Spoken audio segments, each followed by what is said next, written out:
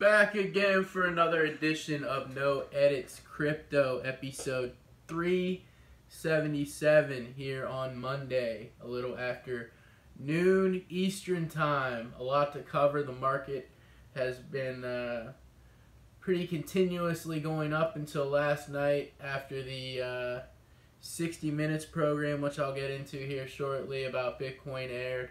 The price took a little bit of a plunge. I don't think there was any causation between that story and the market, but two other stories in that recap in the market today. First off, Ethereum-based stock exchange plans first company listing in June. Sprinkle Exchange, a stock exchange built on Ethereum, is reportedly listing its first company next month. Sprinkle Group CEO Alexander Wallen told Bloomberg in an interview published Monday, "We have the luxury of being first with this, but we are aware that it will become a crowded market." The Bahrain-based platform, operating within a regulatory sandbox created by the country's central bank, uses a decentralized clearing and settlement system that uses automation in order to reduce time and cost. Prices will be set using the Dutch auction method, with Sprinkle Exchange taking 1% fee. Wallen told the news source that the cost of listing could be similar to a Swedish stock exchange, but you get global access, and we can show that you also get better liquidity. Sprinkle Exchange is aiming to attract companies with a market capitalization of $20 to $200 million. It expects to list 35 companies over the next 12 months, and as many as 1,000 over the next few years. As well as listed stocks, the firm will offer trading in cryptocurrencies and also plans to add exchange-traded funds in the future. That's from Yogita Khatri of CoinDesk. Second story, super positive, big-time story for cryptocurrency. This is mega. You can now send and receive Bitcoin on WhatsApp. WhatsApp users can now send and receive Bitcoin and Litecoin via the popular messaging platform thanks to Lite.im bot. The announcement is the latest attempt to simplify the cryptocurrency transaction process, bringing virtual currencies closer to the everyday person. In a tweet published by Zulu Republic on Sunday, May 19th, 2019, the digital platform announced that its cryptocurrency messaging platform, Lite.im, had introduced a simple way to send and receive Bitcoin via WhatsApp. The tweet from Zulu Republic reads, "We are happy to announce that from today you can now send and receive Bitcoin and Litecoin on WhatsApp via Lite.im official. Try it yourself." So, huge news. It goes on to say all users have to do is add the Lite.im WhatsApp bot and follow the on-screen prompts. There are numerous options for users apart from sending and receiving Bitcoin and Litecoin. The service also allows people to earn crypto via a referral program. There are also options that allow users to set their default coin as well as select their preferred language. Currently, it is available in English and Spanish. The service also supports sending and receiving Ether and ZTX, a native token on Zulu platform. So I can't express how big of a deal that is. People all over the world that use WhatsApp to communicate can now exchange value peer-to-peer through blockchains and the application of cryptocurrency. Third story is last night, 60 Minutes CBS program in the United States, Australia, I don't know where else they have it, UK, England, I don't know where, all the countries that it airs in.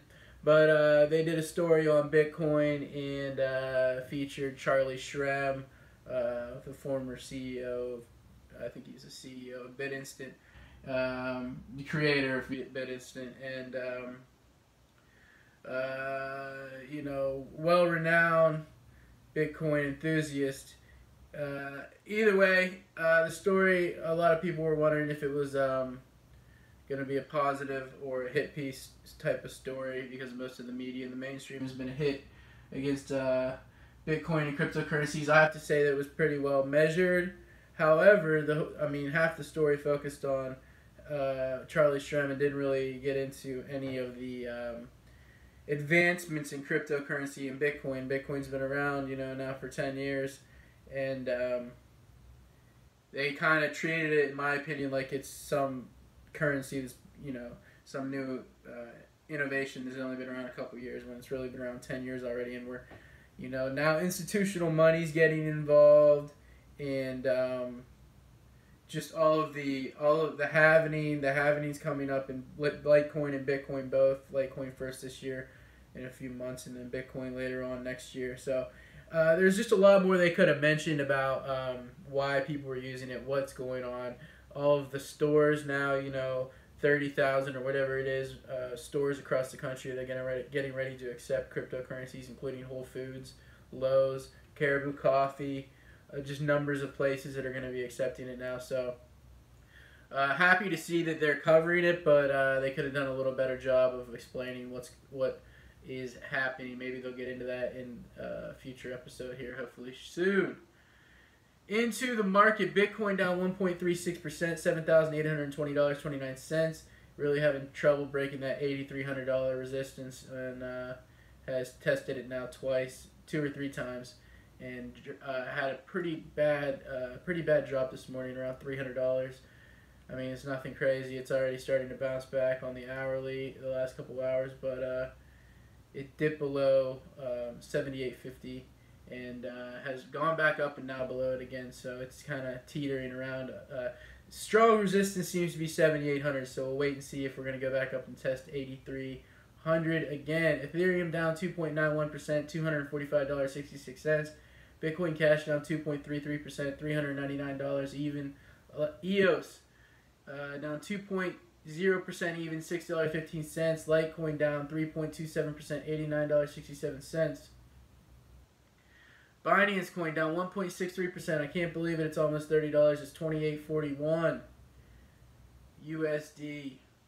Monero up 0.22%, $86.50. Dash up 10%, $163.93. Dash, the big hitter today. Ethereum Classic down 3.12%, $7.30. Neo up 6.34%, $12.07.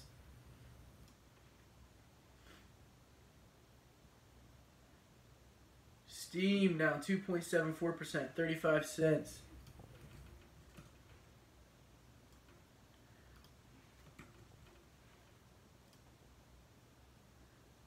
Flash at 0.00312 cent. Currently down 39% for the last 24 hours. Flash had a pretty solid weekend, and now a little step back. Aggregate market cap still over 240 billion at 242 billion, 400 million, 231,000, and Bitcoin dominance dropped down from 60% region down to 57.24. So that is the wrap up. Everyone enjoy your Monday.